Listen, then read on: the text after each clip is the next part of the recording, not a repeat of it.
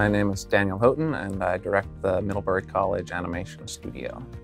And just this past year is when we began incorporating the HP scanning into our workflow. One of the biggest missing pieces is how do you go from the concept of a character into a three-dimensional digital character that can be animated in your short film. And the scanner filled in that gap.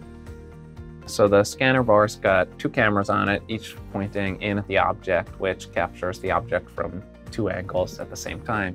And what that allows is for us, with a single scan, to capture an object with enough fidelity that we can be over and done with it. It provides a high-resolution mesh of anything you put in front of it.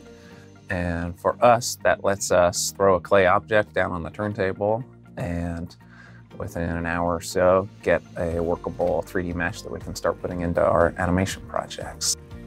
Finally, the student who started the process by sketching with pencil and paper can then look at this cleaned up mesh and reposition the vertices, giving it one final pass so that the character once again looks like the initial drawing that began the whole process.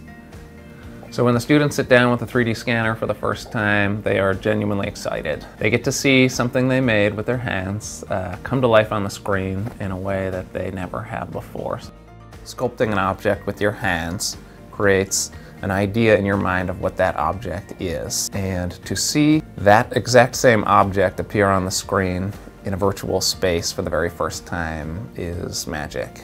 They've seen something they made in the real world exist in the virtual world in a way that they never could before. So with the arrival of the 3D scanner, finally we were able to begin with art first and wrestle with technology second.